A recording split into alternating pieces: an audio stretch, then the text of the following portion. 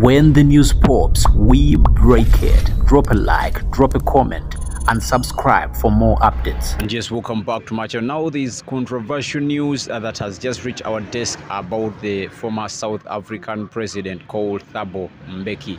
Thabo Mbeki was pronounced dead by a Nigerian outlet, and there have been controversies about the reports of his death. Many people are saying he is dead, others are saying he is not dead.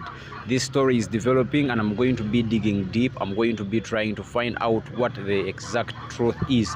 But as per now, things, very many reports are saying Thabo Mbeki is dead. But I don't believe that, and I'm going to be trying my level best to look for enough research to see if the former South African president is still alive. Tell me what you guys think, what news you have there. You can also leave a comment. If he's dead, then type RIP. If he's alive, then it is very sad that people are spreading this false information. If you're new, subscribe for more of these updates. I love you guys. Peace out.